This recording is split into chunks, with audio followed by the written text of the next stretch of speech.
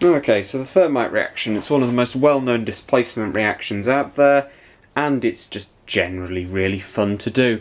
So I'll be showing you how to make a simple thermite mixture with fairly easy to get. The hardest thing to get really is the thing you use to light it, because you need to use either magnesium or sparklers, but we'll get to that later. So first you need just a container of water, and you want to pour in as much table salt as you can find in a massive pile, pretty much.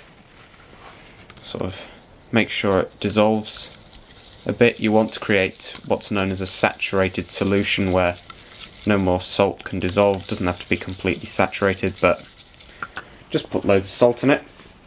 Then what you'll want is you'll want the metal that you're going to be reducing in the thing, so the thing that you need to convert to the oxide form. Mostly it's iron thermite, but copper thermite is easier to do on the setting it off stage, and is generally cooler because copper is more reactive, so it reacts more vigorously, and also the reaction takes place at higher than the boiling point of copper when it's going fully, so you get a really cool cloud of copper gas that is in no way incredibly dangerous. Oh wait, it's gaseous copper, so yeah, you probably don't want to breathe that in, but it looks cool. It looks really cool. So what I'm just doing now is I'm getting a load of copper scraps I have lying around. Very, very corroded ones, as you can see.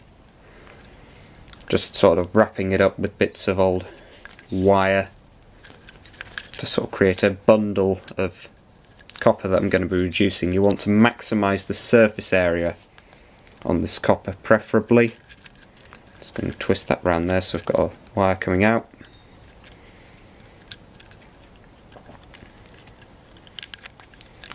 Actually, I'll need a wire for the other electrode. And you want to get this, and you want to attach it to the positive terminal, and just dunk it into your salty water, or brine as it's known. You then want to get the other wire, attach that to the negative terminal of whatever power supply you want to use.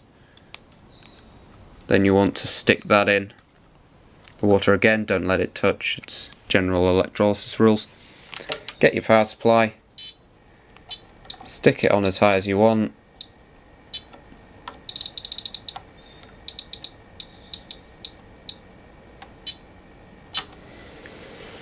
and set it going. So you want it to be only bubbling on the negative electrode, preferably, because if you're creating gas on the other electrode, that's wasting power, because you don't need to do that. And you basically want to leave it until you've got a load of stuff floating around. This can take a couple of hours, so just leave it going and come back. Okay, so it's been a day since I last recorded, and I emptied everything out and just left it down on here. I've got my copper, you can see it's been greatly weathered. I've got some bits of salt around here. I obviously put a little too much salt in. And I've got what I'm really after, which is this filtered out copper oxide. I believe this is copper 1 oxide. So now we need to convert it into copper 2 oxide, which is the black stuff. So we're just going to scrape it out of the filter paper and heat it strongly. Okay, so I've got all my copper oxide just scraped out into this thing here, and I'm just going to blast it with my torch to oxidize it down to the next level. So if I get my torch, light it up, and just slowly start heating it from underneath. Probably want to heat it more slowly from the top, actually, at the start, because there's still a lot of water in this.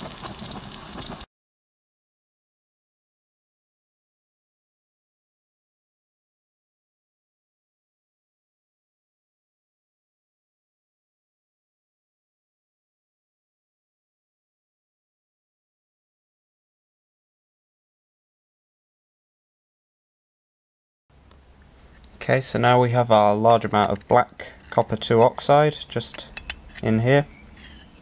Looks fairly good. It's a fair amount to be made, actually.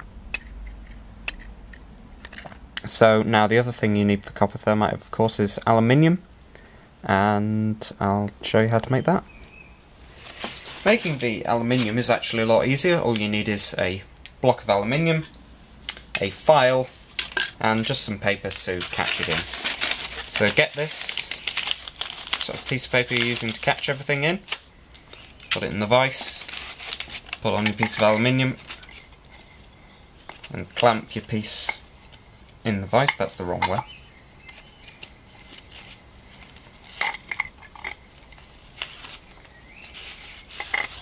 Again, I need to get my vise mounted on the table again, but I haven't got round to doing that.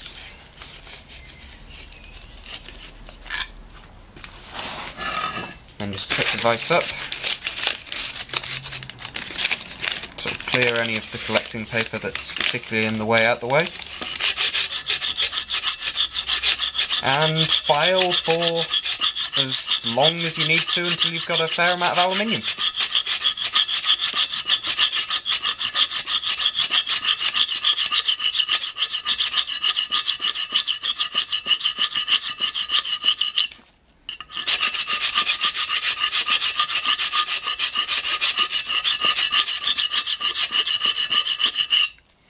Yeah, that should just about do it.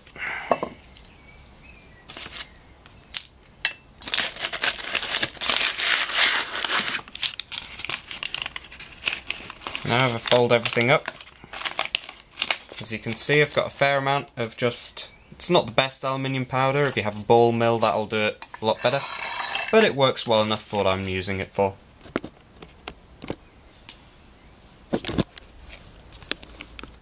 The final step in the process is, of course, just to get roughly equal parts copper oxide and aluminium, and to mix the two together. So that should be just about aluminium. I'll add a little bit in excess since the aluminium's easier to make. And I'll just get a screwdriver because it's the closest thing to hand. I'll just mix the two together.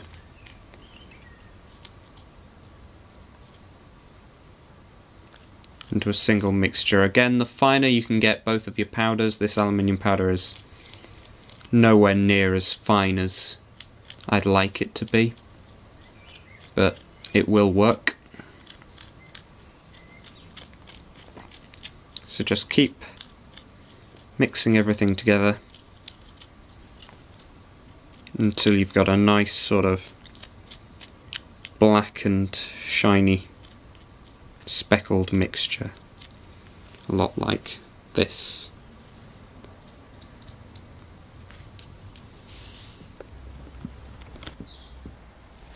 Okay, the thermite is ready, it's all in place, and I'm just going to light off the magnesium fuse I put in the centre with my torch, and this should be a good show.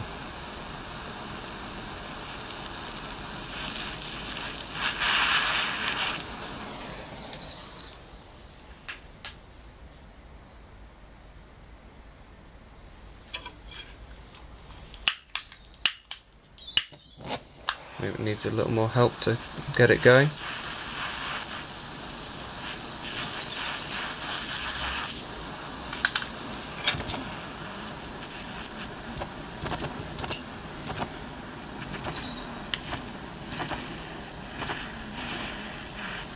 Come on, explode.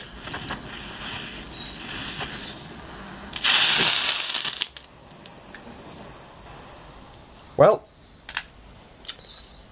I think we can say that worked. Didn't work quite as I expected it to, but when it did finally work, it worked very well.